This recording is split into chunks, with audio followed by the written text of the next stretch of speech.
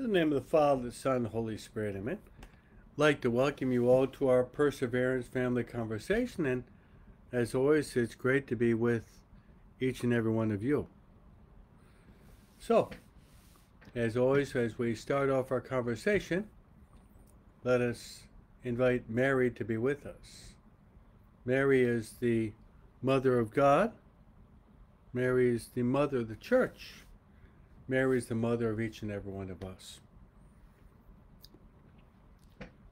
And when we pray that beautiful prayer, the Hail, Holy Queen, we invoke Mary as our life, our sweetness, and our hope. So let's invite Mary to be with us, to pray with us, and to pray for us. To pray with us and to pray for us. As we pray the prayer that she loves most, and that prayer is the Hail Mary, also known as the angelic salutation. Together, Hail Mary, full of grace, the Lord is with thee.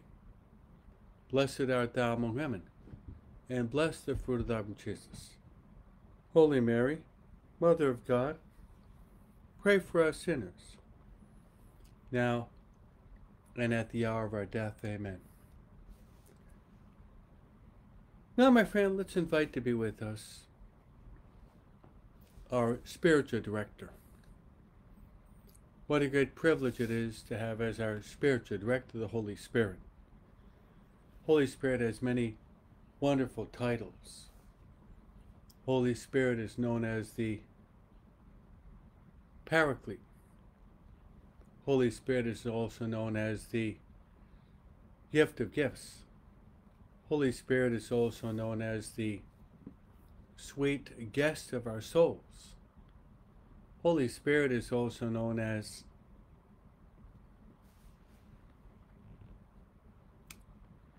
our counselor. It's also known as our consoler. Holy Spirit is also known as our interior master. St. Paul, in his letter to the Romans, expresses it in these words, that we don't know how to pray as we ought, but the Holy Spirit intercedes with ineffable groans so that we can say Abba. Abba, which means daddy or father. Abba, which means daddy or father. So let's ask the Holy Spirit to come to be with us, to give us a lot of light in our intellect, and the fire of divine love to burn within the very depths of our hearts. As we pray,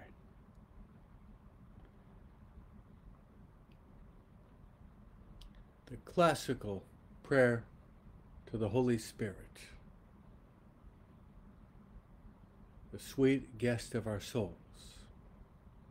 Together, come, Holy Spirit, fill the hearts of your faithful, and enkindle within us the fire of your divine love. Send forth your Spirit, and they shall be created. Thou shalt renew the face of the earth. Let us pray. O God, who did instruct the hearts of your faithful by the light of the Holy Spirit, grant us that by the same Spirit we may be truly wise and ever rejoice in his consolation through the same Christ our Lord. Amen. Glory be to the Father, to the Son, and to the Holy Spirit, as it was in the beginning, is now and ever shall be, world without end. Amen. Our Lady of Fatima, pray for us. Saint Joseph, pray for us.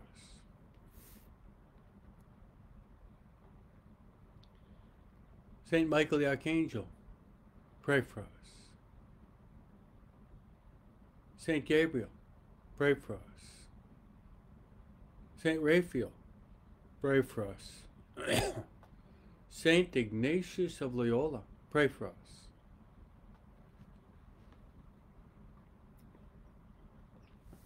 Saint Maria Faustina Kowalska, pray for us.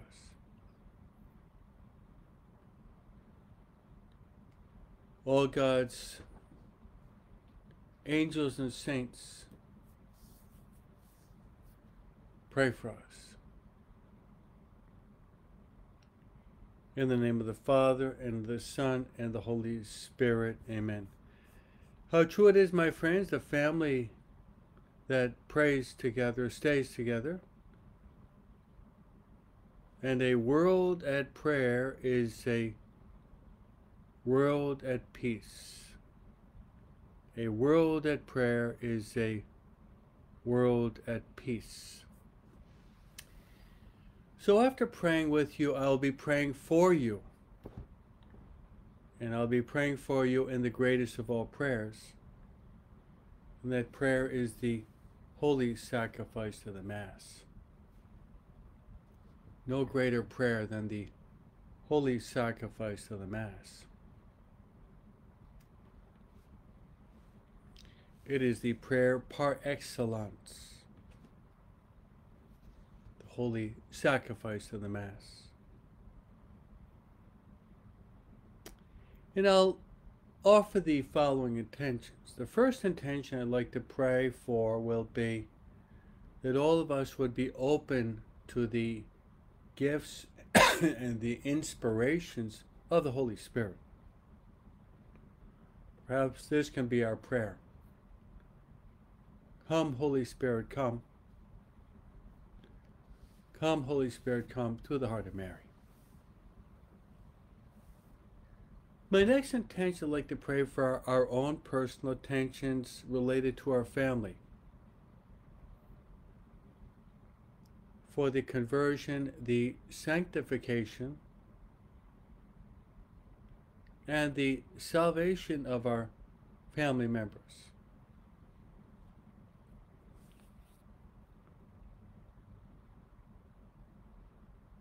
Let's also pray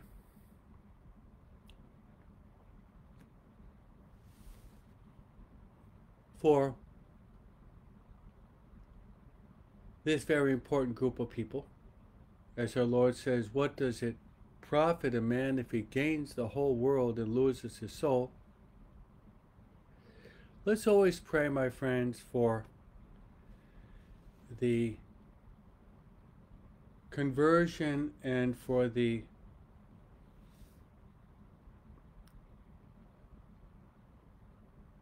salvation of those who are dying today. That's right, for those who are dying today.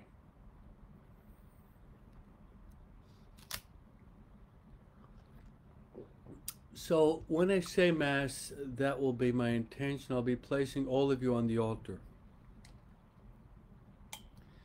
Going to our catechism, my friends, we're going through at a snail's pace the different sins against charity which are against the first commandment. And today we've got the sin called acedia. It's A-C-E-D-I-A. That's the name of the sin. And by acedia it means spiritual sloth. Goes so far as to refuse the joy that comes from God and to be repelled by divine goodness. How terrible that is, but how common that is. Just speak about that briefly. We see in the Acts the apostles are suffering very much, but they have so much joy. So much joy in being with the Lord, so much joy because of their relationship with the Holy Spirit. So much joy.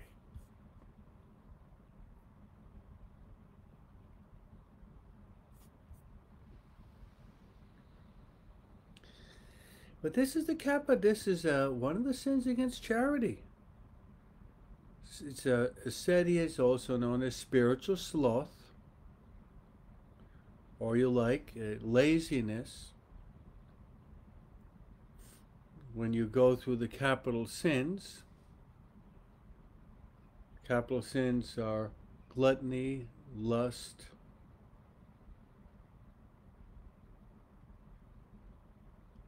avarice, then sloth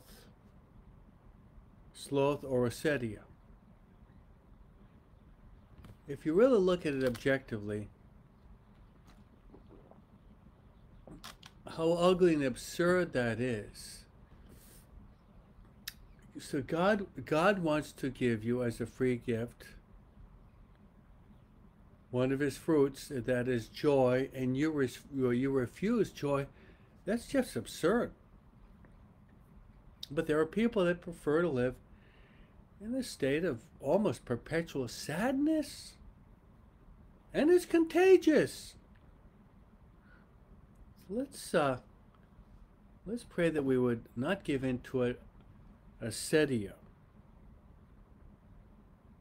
And it's repelled by divine goodness to a very ugly manifestations. You don't want God's joy, and you don't rejoice in the utter goodness of God. The utter goodness of God.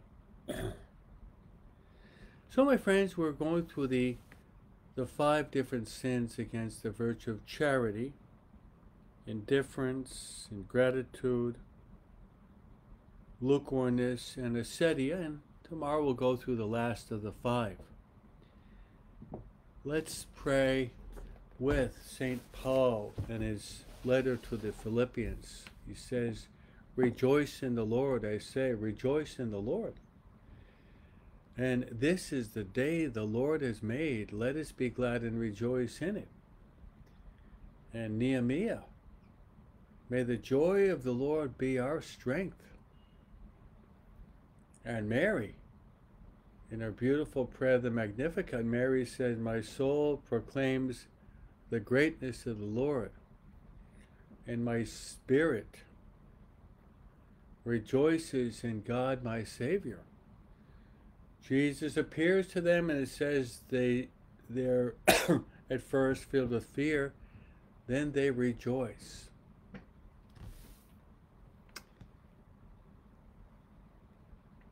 So one of the most obvious signs of being a follower of Christ is joy. There's an acronym for joy, J-O-Y, and it's put Jesus first, others second, then yourself you put last. There you have it. Jesus first, then others, and then yourself. There you have it. You put the Lord on the top. Then you seek ways in which you can help out others. And then lastly, you think about yourself. So I heard one for ego. Ego, it would be to edge God out. You like that one? Do you like it? So, if you edge God out, you kind of put God on the margin, you push him out. then you're not going to experience joy. Edging God out. Probably heard there's another acronym. Another acronym is ASAP. Now, everyone says as soon as possible, but there's another interpretation for that, and that would be always say. I like to teach you acronyms. Do you like that one? Do you like it? That's a good one, isn't it? That's a good one. Instead of as soon as possible. What you know what you could do? You know what you could do is this. You can say, as soon as possible, always say a prayer. How about that if you can connect the secular with the spiritual? And really that's what Jesus is challenging us to do. Jesus says in Luke chapter 18, verse 1, Jesus says it's necessary to pray always and to never lose heart.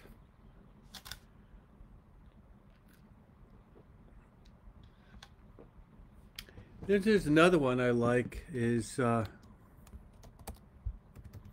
it's God's riches at Christ's expense. This I got from Adrian Rogers. What is grace? Grace is God's riches at Christ's expense. These are all helpful word devices called acronyms. Carmen has placed another one that we've learned in time. Ask and you'll receive. Seek and you will find. Knock and the door will be open to you. Whoever asks receives. Whoever seeks finds. Whoever knocks, the door will be open to him. These are all good literary, linguistic devices to help us to learn spiritual truths. Spiritual truths. This is the day the Lord has made. Let us be glad and rejoice in it.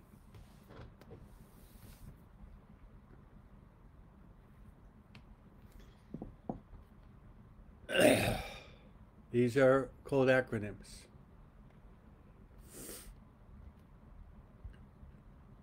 My friends,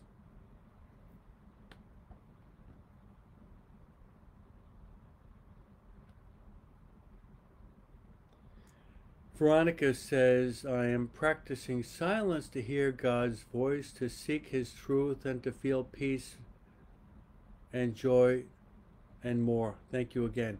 So true, Veronica. If we don't have silence, then we really can't hear God's voice. Samuel in the temple was in silence, and God was speaking to him.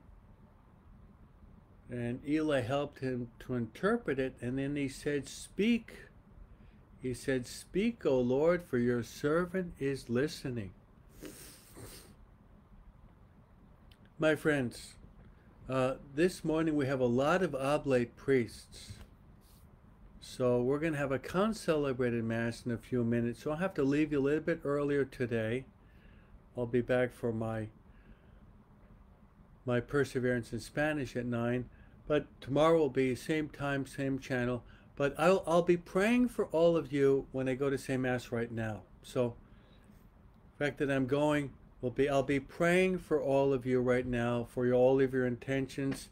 So I'll give you my priestly blessing. You pray for me and I'll pray for you.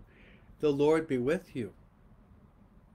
May Almighty God bless you, the Father, and the Son, and the Holy Spirit. Amen.